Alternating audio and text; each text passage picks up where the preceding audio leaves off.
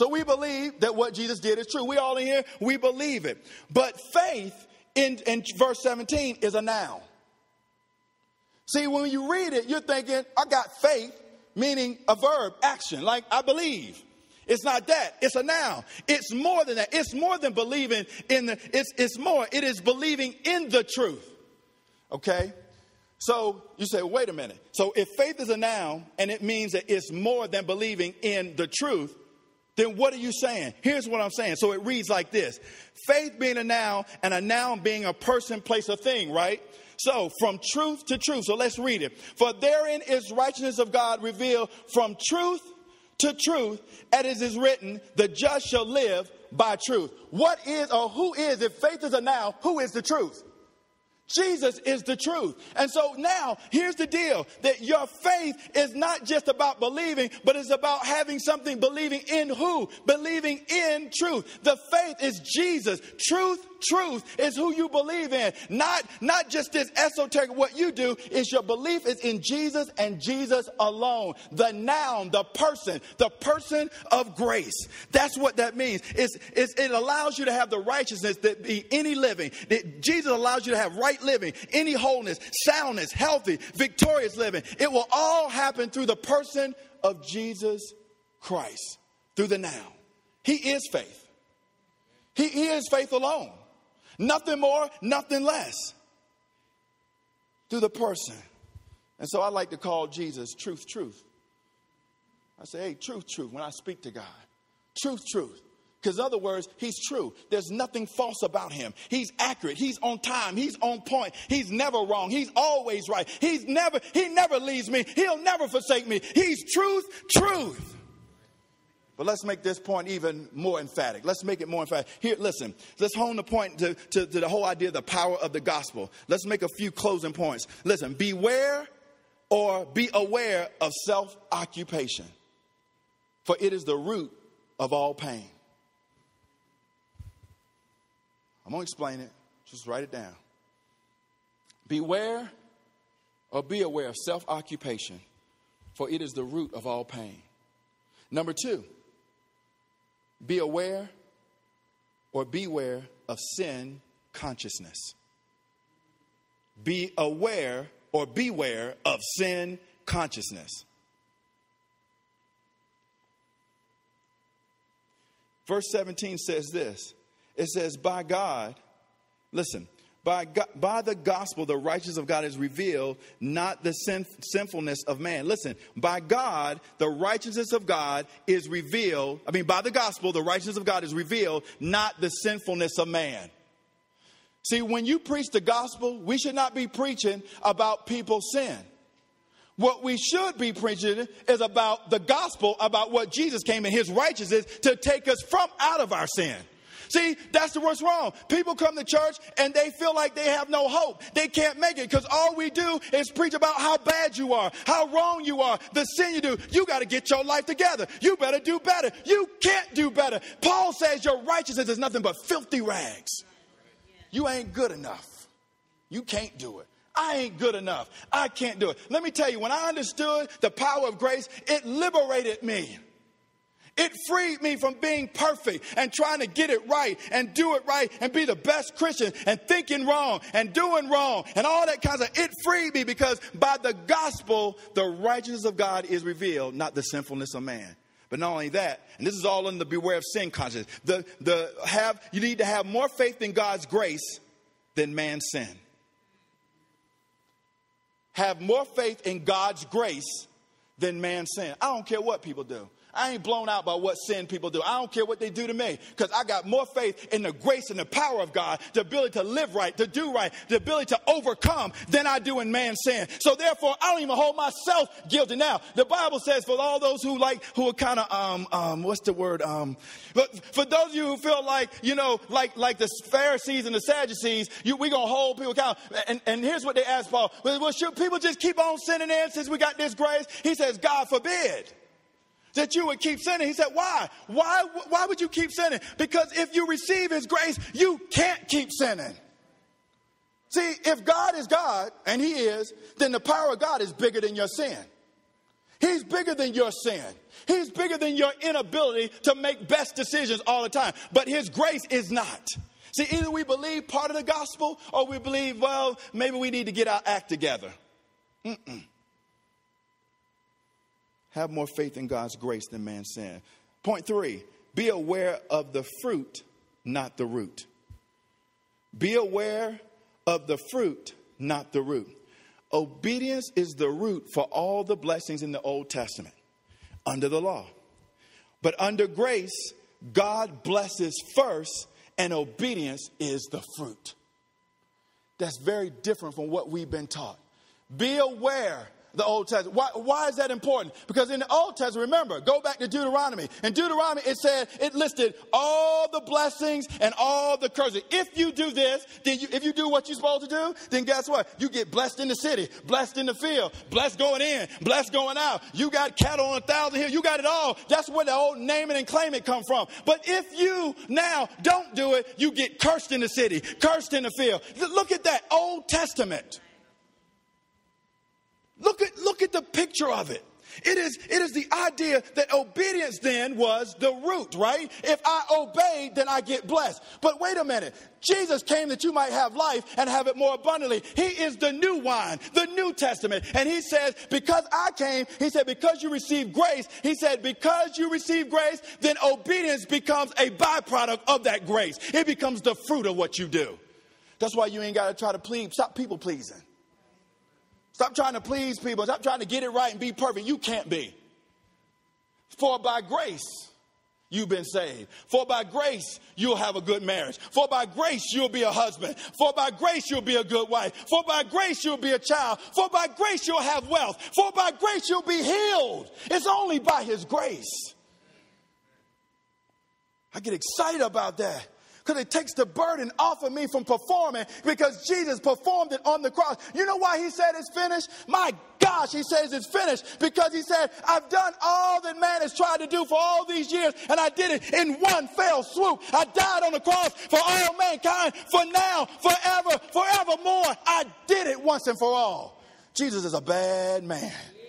Oh, he's a bad man. He did what people couldn't do all those years. I don't care how great Abraham was, how great David was. I don't care how great all the great patriarchs. None of them could do what Jesus did.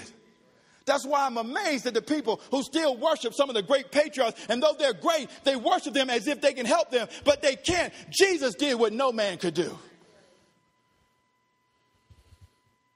God blesses first in this New Testament. I love that. Because now it says, that's why now when you feel pressure and you feel like you can't make it, this is why now you have to know the word. Because the word is a word of grace. It tells you what you can be. Listen, if you're sick, listen, God said, God, you said you would want me to be in health and prosper, even as my soul prospers. Listen, if you're sick, broke, and need physical help, right there in that scripture, 3 John 2, he says, I would have you to be in health and to prosper. Financially, be physically healthy, be financially healthy, even as what? Spiritually healthy, your soul prospers. Look at that. God says you can do that. Listen, he says, if you're sick, call for the elders and they can lay hands on you and you shall be healed. He said you can be healed. If you're brokenhearted, he came to set the captives and the brokenhearted and to set them at liberty. If you got burdens, he said, take my yoke upon me. It's easy. It's light. He said, I lift the burdens off you and I'll take it. Put the yoke of Jesus on you. See, when you bless me, he says, take my yoke. What is his yoke? A yoke of grace. A yoke of freedom. When you put that on you, it's light. He said, my burdens are light because it's not about your works. It's about what Jesus done on the cross through his grace. Now you can hold your head up high and you don't have to put your head down for anybody or any circumstance. I don't care what happened to you. I don't care who did it. I don't care what you did to yourself. Hold your head up high and say, God, your grace has saved me. Hallelujah. So the Old Testament you obey first. And blessings is the fruit. The new blessings come first and obedience is the fruit. Why? Why? Romans 5:20. Because grace is greater than sin. I love this. Is one of my favorite verses because I'm going to tell you, this thing will make you jump and scream. Where sin did abound, grace did abound much much more. Do y'all understand that? The more, you know what he's saying? The more sin you got, the more grace I supply. The more messed up you are, the more grace you get. The more you need money, the more broke you are, the more grace you get. The more you can't figure out how to work your marriage, the more grace you get for your marriage. Let me tell you, that's good news, y'all. You've been struggling all this time trying to figure out how you going to work it out, how you going to make that husband act right, that wife do what you want to do, how you going to make your kids, the job, the money. You've been worrying, and God said, don't worry about it. The more troubles, the more grace. Woo! Good news. If I didn't have this mic, I'd run all over this, but I might run out to the yard somewhere in the grass. I just leave it here. Somebody just pick up and keep on preaching. All you got to say is truth, truth, or grace, grace, Jesus, Jesus, and that's a sermon. Praise the Lord. Woo! So I started out saying this. It is painful to be self-occupied. It's painful. Because what the devil does is that the more you think about self and look at it in the light of grace, the more you think about what you can do or what you can't do, the more you get disappointed and frustrated, because there comes a point that you reach the ceiling, that you can't break through the glass ceiling, the stone ceiling, the concrete ceiling. You can't break through it. It's got you. At some point, you get closed in. At some point, we all reach our limit. And what do you do when you reach your limit? That's why, because you're becoming so self-conscious, you can never see Christ and the grace. That causes the most pain. Where do you think the root of most illnesses, mental illnesses, come from? Self-consciousness, self-occupation, looking at self. I'm not good enough. I'm not pretty enough. What people have done to you. And listen, that doesn't give people a pass who've hurt people. That's not what I'm saying. What I'm saying is, but what happens when people fall into these illnesses? They fall into illness because they're focused on self. If we can ever preach Christ to the brokenhearted, to the mentally ill, I believe we'd see mentally ill get set free. Matter of fact, in Scripture, God preached to the mentally ill, the demonic, and he preached to, and the Bible said, God said, who are you? And he says, we are legion, for we are many. That joker had 1,000 minimum of demons living on the side of it. I bet 1,000 covered pretty about all the mental illness in the DSM-4. That's the whole mental illness Bible, as you so to speak. It tells all the illnesses, all the psychotic and psychosis that people deal with. You want to heal psychosis? Preach Jesus, the grace of God. It sets them free. They don't have to focus on their illness. It's painful to think about where you are. That's why people check out. That's why people do drugs. They get their mind off of it. That's why people get involved in sexual activity outside of marriage, inside of marriage, whatever it is. They get involved because at the end of the day, they're self-occupied and self-motivated. Let me give you a great illustration. In John chapter 4, you know the story. Jesus has an encounter with a woman. And this woman was at the well. She comes to this well. John chapter 4, you can read it when you want to, verses 1 through 40. You read the whole story and the whole account. But I want to pull out some key points about this. Here was Jesus over at the well, and here was this woman at the heat of the day.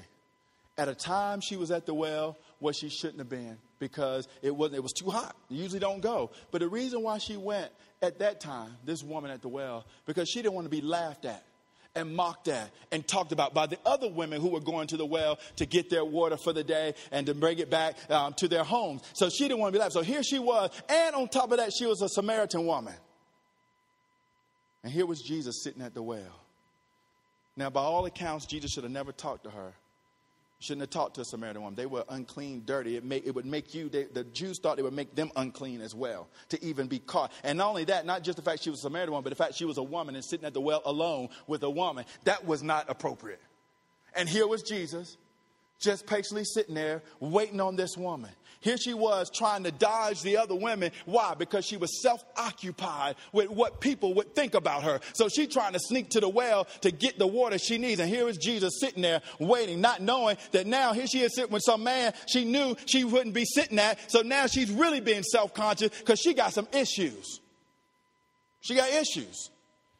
And so here was this woman at the well, and she starts getting the water, and she offered Jesus offered her something to drink. Said, "What are you doing? I'm coming to get water." And Jesus offered her something to drink, and she knew he shouldn't offer because he was a man and all that stuff. And then he said, but if you knew who I was, you would ask me for a drink of water.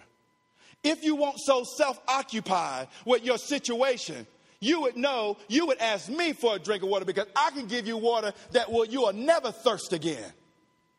Now, this woman was scared. She was ashamed because then Jesus began to read her email. I know all about you because you got some husbands. Matter of fact, you got 5 husbands. The one you got, listen, really ain't your husband, but you living with him.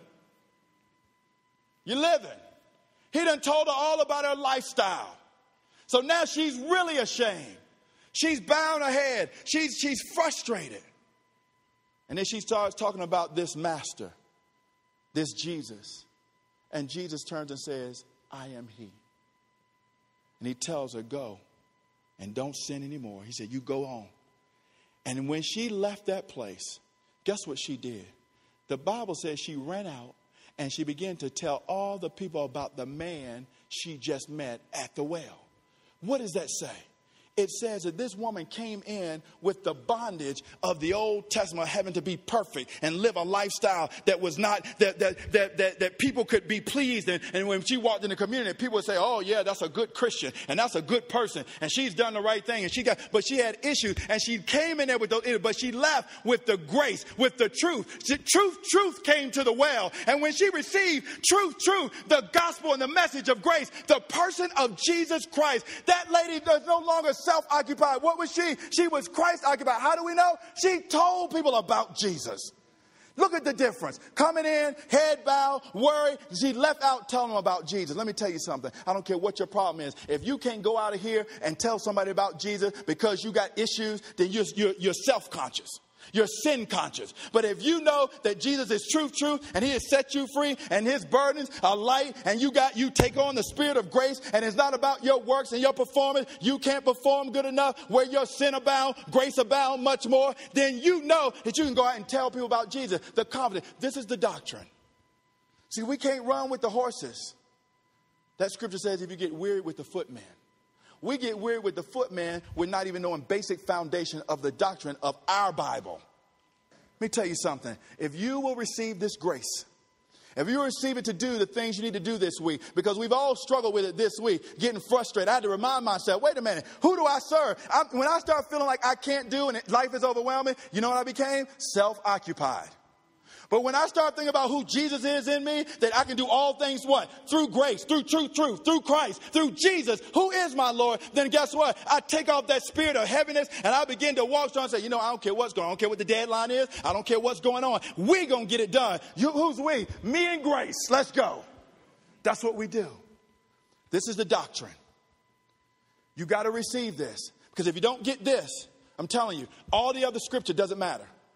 If you don't understand that God has made the way that it is by his power and his works and his might and not by yours, everything the gospel, you will never receive it because you won't receive your healing. Because you'll look at when you're sick and see its sickness is greater than the power of God. But if you see the power of God is greater than sickness, you will receive your healing. When you look at your bank account and you see you're broke, you don't know how you're going to make it. The bills are due. Yes, I know they're broke, and I know the bills are due, and I know that it's hard and it's heavy. But who is in charge of your life? Are you self-occupied or are you Christ-occupied? And I get defiant about it because at the end of the day, this is where the rubber meets the road as Christians, how we walk. It's the grace of God. No other way. There's no works. No other method. Not how good you are. You can't be good enough. I love that. And that propels me to have the fruit of obedience.